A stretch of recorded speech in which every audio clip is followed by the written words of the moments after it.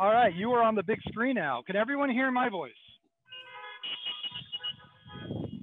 All Okay, right, Doc, now, can you hear my voice? All right, so let me introduce our special guest tonight.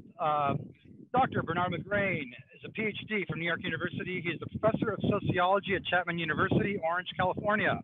His principal fields of study have been sociology, philosophy, anthropology, and intellectual history, and he has poured his passions for writing and teaching into his works beyond anthropology, society, and the other, the Un-TV and the 10-mile-per-hour car, experiments in personal freedom and everyday life. This book is not required, an emotional survival manual for students.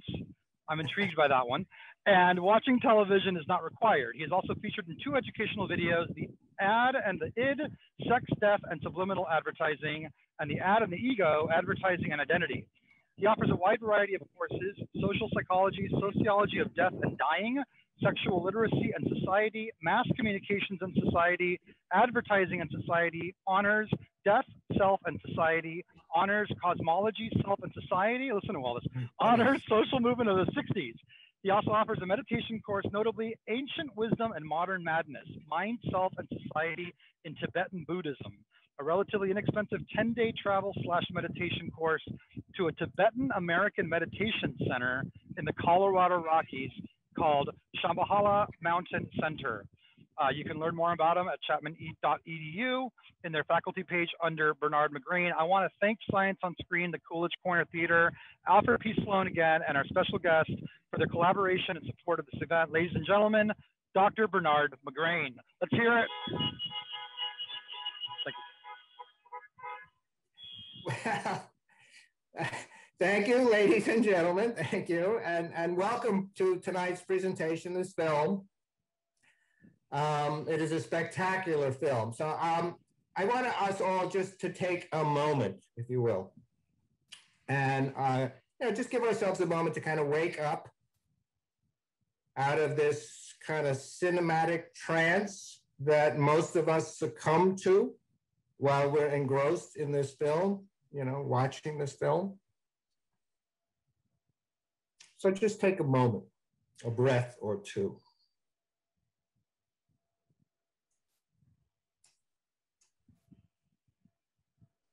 So the title of the talk I want to present tonight is called Uncertainty, where existence itself starts to fragment. Sleeping, dreaming, dying, and watching a film. And I thought I'd like to begin with a quote from a review that was written in 1990 when the film first came out by a pretty prominent film reviewer, Roger Ebert. It captures, I think, a lot of the kind of emotional tone and flavor of the film. This movie left me reeling with turmoil and confusion, with feelings of sadness and despair. Those are the notes it strives for. Jacob's ladder enters into the hallucinations of a desperate mind and lives there. It evokes a paranoid, schizophrenic state as effectively as any film I have ever seen. Despite an ending that is intended as victorious, this movie is a thoroughly painful and depressing experience. I ordinarily am more than a little impatient with movies that deal with hallucinations, with dream states and delusions, because I feel artificially manipulated. The filmmakers are jerking my chain, and, it's just kind of lazy filmmaking in a certain way doing all that. But Jacob's Ladder is so well made, however, that I didn't feel impatient this time because I didn't have the opportunity. This movie lives right on the raw edge of insanity and carries us along with it. This is a film about no less than life and death.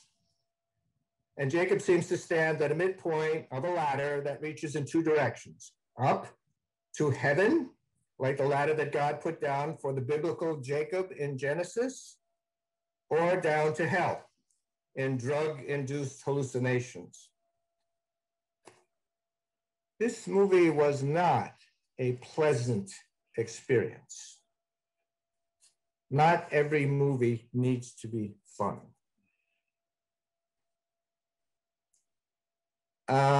This brought to mind when I read that statement by William James, a famous kind of American philosopher, psychologist. And this statement he put in his psychology book around the year 1900.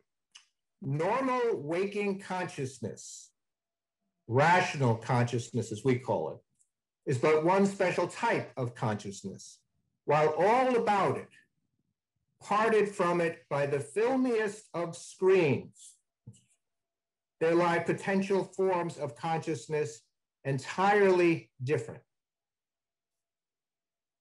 So tonight, I will not be directly addressing the content or structure of the film, but rather I want to address the background philosophical teachings that inspired the screenwriter, his name is Bruce Joel Rubin, very directly. And the director, Adrian Lyne, or Adrian Lyne, I'm not exactly sure how you pronounce him, indirectly through working with Rubin. So most of my remarks will be grounded in the context of my personal training in the meditative mindfulness traditions of Tibetan Buddhism, and in my university courses on death and dying, as well as my courses on the media, films. And I intend my remarks to be more evocative than declarative, and more suggestive than assertive. And I hope to, do this presentation roughly in about 20, 25 minutes, and then we can open it up for questions and answers. So as I mentioned in the title, there are, I think, some deep family resemblances within the spheres of sleeping, of dreaming, of dying, and watching a film, cinematic experience, of our relationship with sleeping, our relationship with dreaming, our relationship with death, with dying, and with our experience of watching a film. Now, I know these sound far, far afield. I know that, and unrelated one to another. But consider, just on a cultural, etymological, word associative level, sleeping and dying, or sleep and death, are in fact brothers in terms of our origins of our culture, Western culture, and ancient classical Greek culture. The ancient Greek demigod Morpheus, god of sleep, is brother to Thanatos, the god of death. So I want to deal first with sleep, with sleeping. In the Tibetan meditative traditions, practicing with sleeping, meditation practice with sleeping, your relationship with sleeping, and practicing a meditative practice with dreaming, your relationship with dreaming, are seen as very good preparations, familiarizations, and rehearsals for working with death and dying. When you go to sleep, all of a sudden you're not there. And in one of the many international conferences entitled Western Scientists Meet with the Dalai Lama, a scientist said to the Dalai Lama, while falling asleep, normal human beings simply black out. And to this, the Dalai Lama responded, it's true. Going through this transition without blacking out is one of the highest accomplishments for a yogi. So in dreamless sleep, there is no experience of experience. And there is no experience of having no experience. There is no experience of boundarylessness. And in terms of actual meditation practice, it's the dream yoga. It's easier to recognize a dream as a dream than to recognize dreamless sleep as dreamless sleep. And in the Tibetan tradition, these practices are more formally known as sleep yoga, dream yoga, and bardo yoga.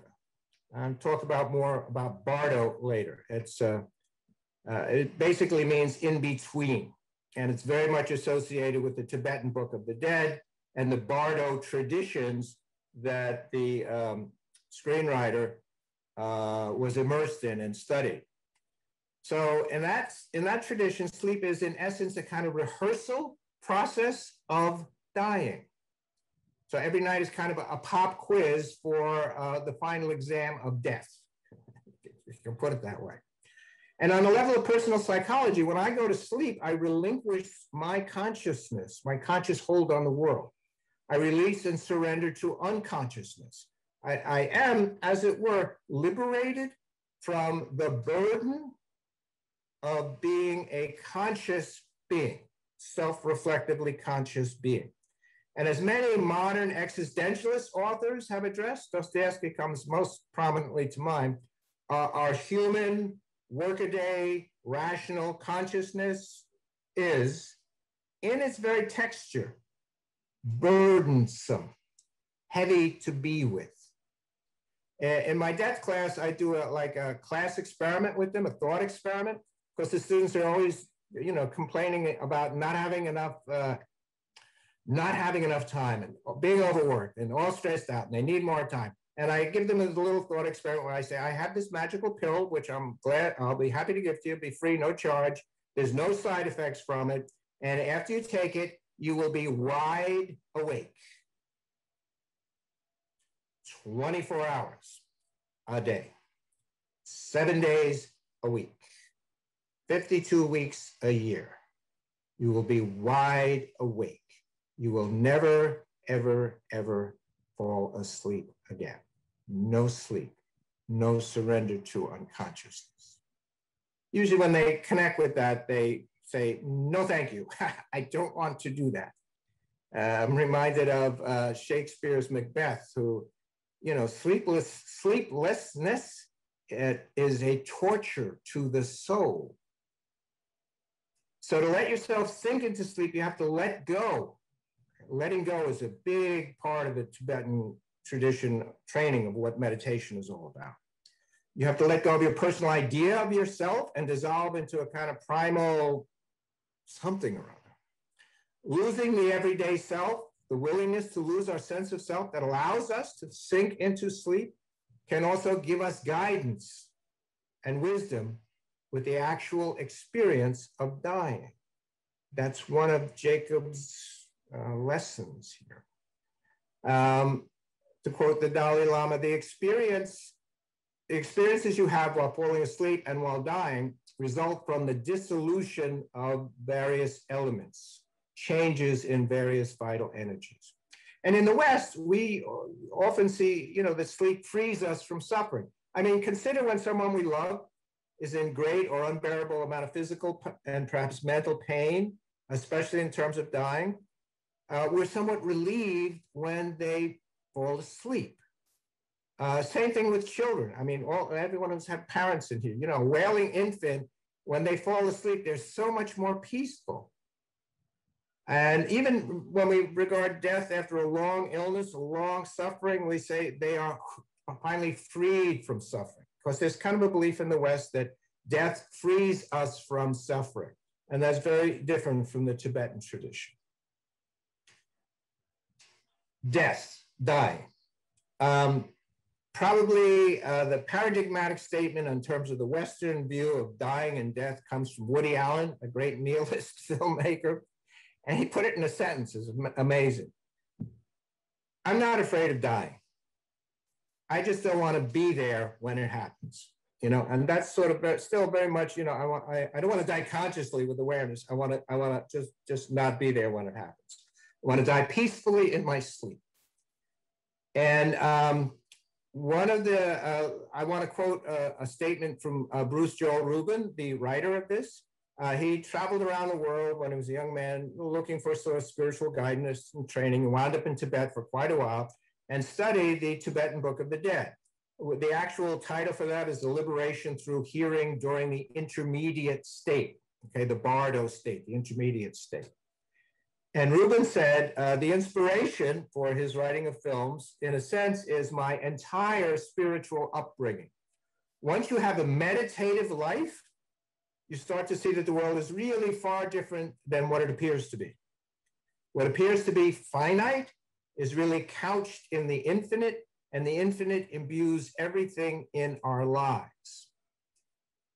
And so that's kind of the flavor, I think, in the background of the composition of the film. Another dimension that came out of my, while watching this film for me, was a quote from Raymond Moody, who probably about 30 years ago wrote a book about life after death, or life after life. I forget the exact title. And he's a scientist. He was a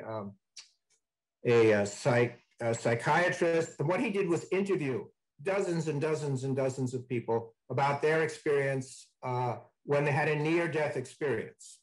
And one of his people said this. It reminded me immensely of the film. And this is a quote from someone. "I thought I was dead. And I wasn't sorry that I was dead, but I just couldn't figure out where I was supposed to go. My God, I'm dead. I can't believe it." Because you never really believe, I don't think, fully that you're going to die. It's always something that's going to happen to the other person. And although you know it, you never really believe it. Hence the Tibetan emphasis on so much practicing about mortality, my own death and dying. So as I mentioned, the word bardo literally means between two, or the in-between. And I want to quote a couple of passages on a commentary to the Tibetan Book of the Dead. This is from my teacher, Chogyam Trungpa Rinpoche, was one of the early Tibetan lamas to come to the United States, learn English and teach Tibetan Buddhism. And he helped the early translation of the Tibetan Book of the Dead, and he wrote a commentary for it. And see if you could hear some pretty deep associations with the philosophy and background structure of the film. The first basic bardo experience, he says, is the experience of uncertainty about whether one is actually going to die, in the sense of losing contact with the solid world, or whether one could continue going on living. I mean, even on a mundane level, when you get really sick or have a terrible accident, and it's a kind of feels the life and death thing, you're not certain, are you going to make it or not? There's this, inevitable uncertainty in that first kind of bardo in approaching death. This uncertainty is seen in terms of losing one's ground, the possibility of stepping out from the real world into an unreal world, a strange, hallucinogenic kind of world. And then a little later in the commentary, a similar kind of flavor is being addressed to people who work with people who are dying, or are along the at the bedside of people who are dying. He begins this by talking a little bit about how this is in Tibet. It seems that in the Tibetan culture, people do not find death a particularly irritating or difficult situation. But here in the West, we often find it extremely difficult to relate to it. Nobody tells us the final truth. It's such a terrible rejection, a fundamental rejection of love, that nobody is really willing to help a dying person's state of mind. And helping the state of mind is a very central teaching in all this. It seems unnecessary, it seems necessary that he should be told he is dying. He or she, the dying person, should be told they are dying. It may be difficult to actually take such a step, but if one is a friend or a husband or a wife, or some sort of loving relationship, this really communicates trust to that person in that situation. At last, somebody really cares about you. Somebody is not playing a game of hypocrisy, is not going to tell you a lie in order to please you. It'll be okay. There's nothing, you'll be fine. Actually, relating with the dying person is very important, telling him that death is not a myth at this point. but that it is actually happening. But we are your friends, therefore we are watching your death. We're alongside of you in your death. We know that you are dying, and you know that you are dying. We're really meeting one another at this point. That is the finest and best demonstration of friendship and communication. And it's almost actually a formal ritual prayer that Tibetans say. And this is a quote from the prayer. You are dying. You are leaving your friends and family. Your favorite surroundings will no longer be there. You are going to leave us. But at the same time, there is something which continues. There is the continuity of your positive relationship with all your beloveds.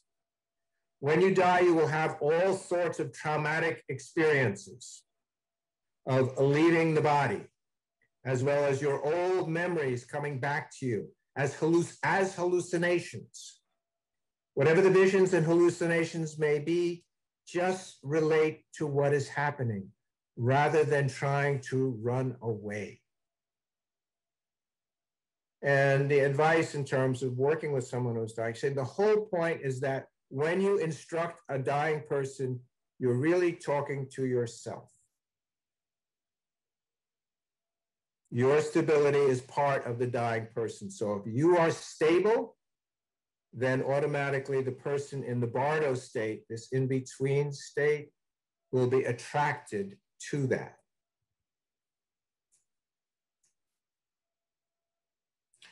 So in that sense, you know, the experience of death is all about fear and uncertainty and bewilderment and groundlessness. And having just read that quote from the Tibetan Book of the Dead, I remember Louis' statement to Jake while he was doing the chiropractic adjustment to him on the table. He sort of quotes Meister Eckhart, the Western mystic. If you're frightened of dying and you're holding on, you'll see devils tearing your life away. But if you've made peace, the devils are really angels freeing you from the earth. It's just a matter of how you look at it. That's all. So, dreaming. How do you meditate while you're dreaming? Okay. Most of us in the West, we now know about mindfulness meditation practice, and we do it in a normal wake-a-day, you know, life. And the essence of it, in some sense, is just reconnecting with the basic simplicity and sanity of your being here, with reality, with your mind. And as you do that, you realize your mind's sort of very distracted and it's all over the place. And you think this and you think that, and it's very jumpy. And you use your breath as kind of an anchor. And you notice when you're drifting away or lost in thought, you kind of acknowledge that and you come back to the breath. The breath keeps you as a stabilizing element in terms of all these sort of monkey mind thoughts that happen. Or you come back to the physical sensations in your body. What do you do while you're dreaming or in dreamless sleep? How do you practice mindfulness there when we don't have our breath and our senses to come back in? Okay? Because in the dream state and in the dying and death state, we don't have our senses to come back to. In that state, within this tradition, excuse me, a thought becomes a reality. The thought, say, of London pops up, and suddenly you're in London. Okay, and the dream mindscape becomes landscape. Why don't we recognize the dream while we are dreaming? This is quality about the dream. The dream holds the mind in a vice-like grip with no possibility of mind wandering. Okay, the dream is always present. It's always now. You know, not as in everyday life when we're interacting with people or doing something. We sometimes think of the past or the future. That does not occur within the dream state. It's intensely now. And during a dream, there is nothing dream-like about it. It is reality. Dreams don't seem like dreams. Dreams have the power to erase everything from your mind but themselves. And I kind of want to associate that with the experience of watching a film as well. We'll do more about that in a little bit. Stephen LaBerge, a great Western scientist, one of the founders of the Sleep and Lucid Dreaming Lab up at Stanford University, worked with a lot of people in terms of helping them with lucid dreaming. The Tibetan tradition has lucid dreaming, but they push it another notch into dream yoga, where the meditation practice happens inside the dream. But this was one of LaBerge's common experience when he worked with people as they learned how to recognize that they were dreaming while they were dreaming. Novice lucid dreamers, LaBerge says, often wake up the moment they become lucid. And it's very common. People that try and work on this. Oh, I'm in a dream, and they wake up. Most people are astonished to discover that they are dreaming. This astonishment stems from the realization they have been fooling themselves in a colossal way. Okay? Fooling themselves in a colossal way. It is definitely a surprise to learn that your normally trustworthy senses are reporting you an absolutely flawless portrayal of a world that doesn't exist outside the dream. Now, finally, watching a film. I want to address the psychology of film watching inside the context of the psychology of dreaming that have kind of been highlighted here. And just a few short comments. I've mostly been very impressed with a book by Colin McGinn. He's a philosopher, Western philosopher. And his book is entitled The Power of Movies, How Screen and Mind Interact. And the premise of the whole book is the astonishing universality and mass appeal of 20th century cinema, the classic experience of 20th century cinema, going into a movie theater, or in your case, a drive-in theater, and with a big screen and watching a movie. It happens in countries all over the world, all different kinds of culture. It's extremely, and what's going on with that? Okay, why does it have such more power than any other art form that humans are aware of or engaged in? It has this amazing, great mass appeal all across the world. And McGinn's answer to why this is so powerful and why it so universally has such appeal, because all across the world, people dream innately. You know, unlike reading and writing, we don't need to learn how to watch a motion picture, a cinema, film.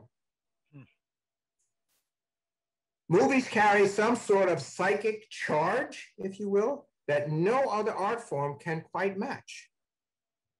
The sheer intensity, the sense of entrancement. You know, we're gripped sitting in a dark cave-like space, not unlike the inside of your head when your eyes are shut. The movie watching experience, in the movie watching experience, we enter an altered state of consciousness, which is enthralling and irresistible. Oliver Sacks, as a neurologist, made the comment, we may find movies convincing, you know, and overwhelming, precisely because we ourselves break up time and reality, much as a movie camera and editing does, into discrete frames, which we then reassemble into an apparently continuous flow. So how do movies work on the mind? What is it about the mind that prepares it for the influence of movies?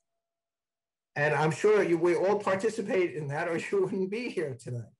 Movies work most powerfully and magically on the mind because they make subliminal contact with the unconscious mind, because they are of the same order as the dream, having the same structure, engendering a similar experience.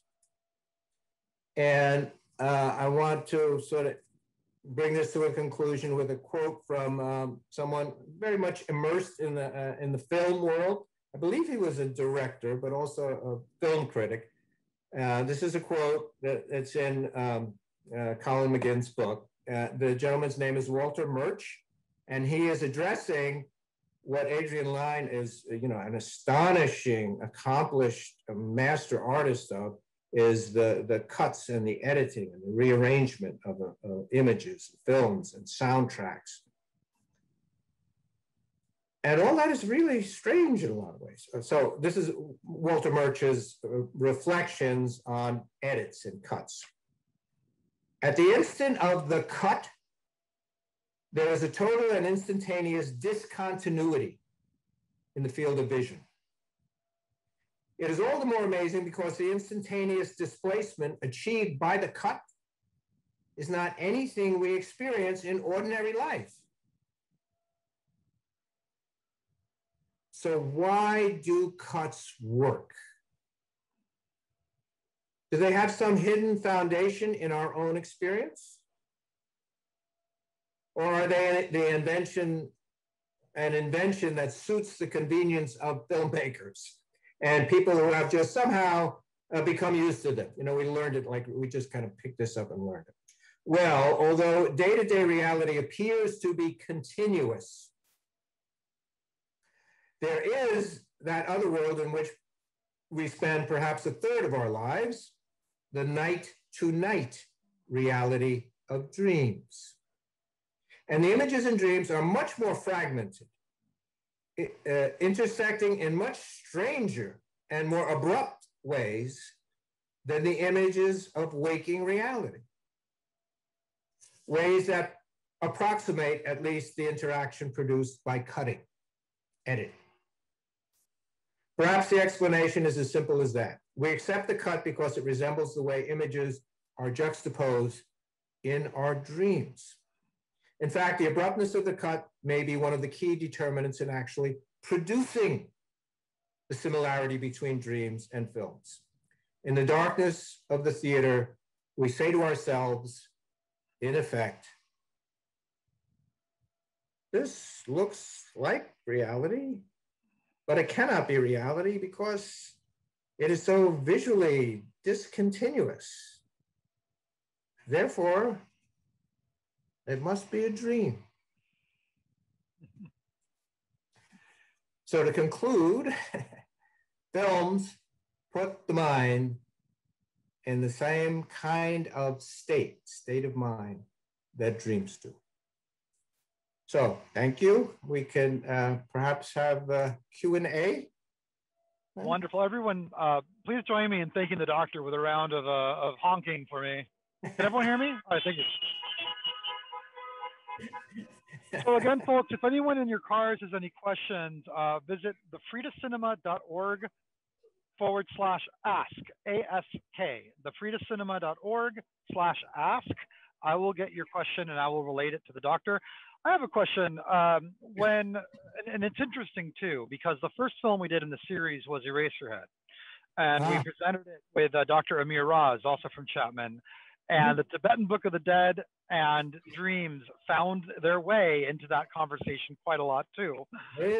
Yeah, I have a question about, in this film in particular, one of the things that I've always oscillated on and that I don't think is ever really said outright, but maybe if we're looking at the book as a resource, you might have an answer to this. There's an implication in the film that the Danny Aiello character, his friend, the doctor, is trying to help him come to terms with his death and trying to lead him to heaven. And Jesse, very wonderfully named character, is trying to make him hold on to carnality, in as far as how I see it, and hold on to the flesh.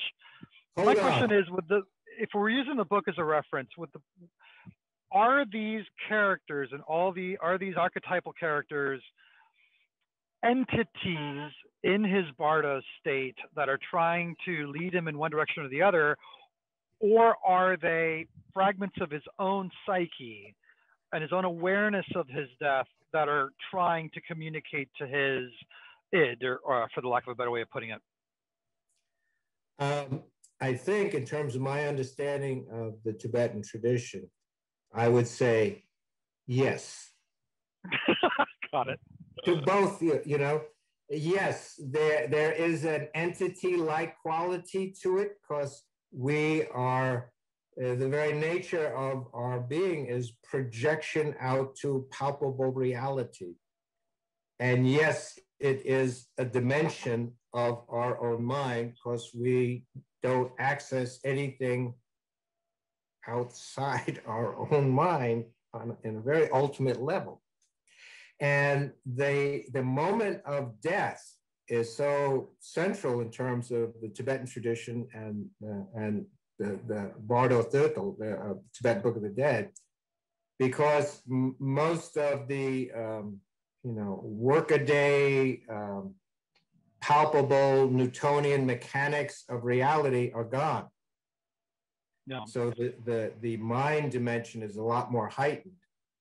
And in that sense, it's a very dangerous time because what you think becomes somehow real. You know, that the idea of mindscape becoming landscape.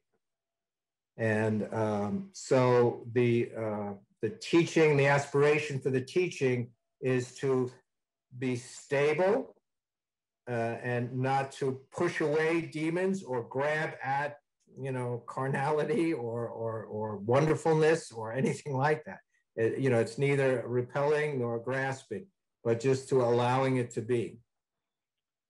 And it's interesting because this has always been one of my favorite films, and the closest thing that I've seen, and it's a very interesting film to find it in, that sort of communicates that duality is, I think at the end of the last Harry Potter film, of all films, when Harry is visited by, the ghost, for the lack of a better way of putting it, of Dumbledore, and he asks him, "Are you really here, or is this my imagination?"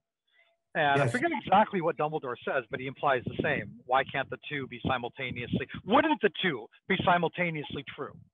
That's fantastic. And you know, we just watched the film tonight, and it is projected. It's somehow outside of me, but it's not.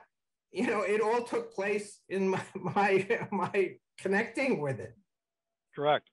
And one of the things that's very hard is to actually disconnect from the immersion in the film narrative world and see it clip, clip, clip, soundtrack, you know, to begin to see the underlying mechanics of the whole thing.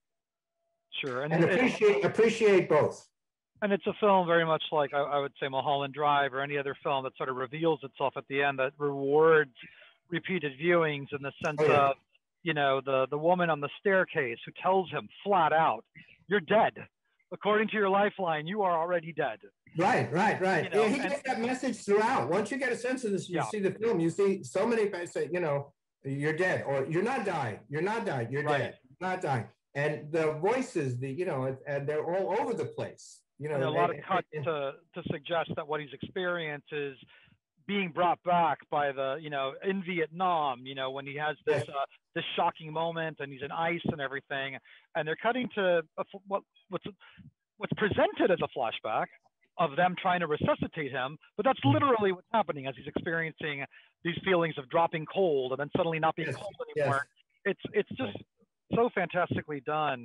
Right, and there's level, because literally literally in the context of the film, it's a literal, you know, the structure, which, you know, it's such a labyrinth. That's why it you know, it's so effective in that way.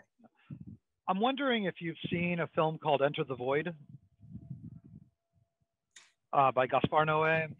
I haven't seen that yet. It's been I think maybe you recommended it to me. I think, yes, I definitely want to see it. I mean, the only thing associated with this was Sixth Sense. I relooked at that, you know, and they're somewhat similar thing in there, but no, I will definitely look at that. That one actually goes out of its way to reference the Tibetan Book of the Dead quite a bit, but it's a very similar sort of narrative in what's going on. Do you have any questions, Mr. Jab? Okay. Folks, once again, if you have a question, it's thefridacinema.org/ask. thefridacinema.org/ask. I appreciated the insight about the screenwriter. So I did not know that the screenwriter had actually gone and studied the Book of the Dead. Yes. he studied with a number of different spiritual traditions and seemed to connect most deeply in Tibet with the Tibetan, tradition of meditative mindfulness. And in particular, within the whole Tibetan, universe of meditative practices, the Bardo practices are seen as, very advanced and powerful, but they have their own sort of tradition. And there are actual, for serious practitioners, Bardo retreats where they go into complete darkness, in a little hut without sound, without, any sort of sensory input, and just try and be with that for, I think it's something like 40 days. And that kind of absence of sensory stimulation, you begin to get a more vivid experience of the dimensions of your own mind coming forth, projecting out. I'm wondering, I mentioned earlier, the film obviously has a lot of outright symbolism, archetypal symbolism. Is there anything else specifically to the narrative of the film, or any specific shots, characters, lines, references that you identify as being right out of this philosophy in a Adrian Lyne filtered sort of reframe? Not particularly. One of the dimensions that came out, I was going to include it, but I didn't want to, this thing was getting over the 25, 30 minutes. The reference to hallucinogens, because that plays a pretty big part in the film. And in our culture, the introduction to psychedelics and hallucinogens was really kind of one of the catalysts for the early phases of looking at the Tibetan Book of the Dead, to see the workaday consciousness vanish and the fear of insanity and nightmare realities happening, and the loss of groundedness happening on a psychedelic thing, and how to manage all that without panicking, without freaking out, without abusing it in certain ways, and that those substances were known in the East for many centuries, and they were, it was like, I think one teacher told Ram Dass once, he says, it's interesting, this will allow you to visit God, but you can't stay there, you have to come back. So we think that this is a more grounding approach to the night dimension of our lives. There's the day and the night. There's the life and death, and yeah, like that. Well, I just want to say again, and for those of you I asked earlier who tried to make it out the first time, we had some technical difficulties. Thank you for hanging in there with us. Thank you for the second time. I really do want to acknowledge Science on Screen, the Coolidge Corner Theatre, the Alfred P. Sloan Foundation.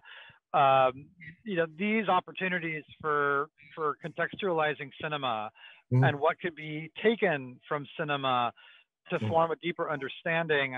I relish these opportunities, and I'm grateful for grants like Science on Screen to encourage these sorts of dialogues and to make them possible, and also to individuals like yourself who you were very, very quick to jump on this concept and to embrace it and to say, this sounds great, and you were familiar with the film.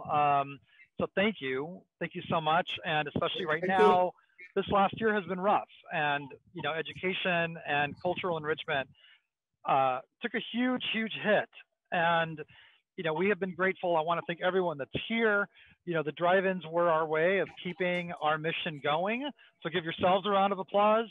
And Science on Screen, thank you for giving a thumbs up to a drive-in version of what you usually do theatrically. A lot of things got put on hold, but I'm so glad that because of groups like Science on Screen and an individual like you, education and cultural enrichment didn't have to be two of those things.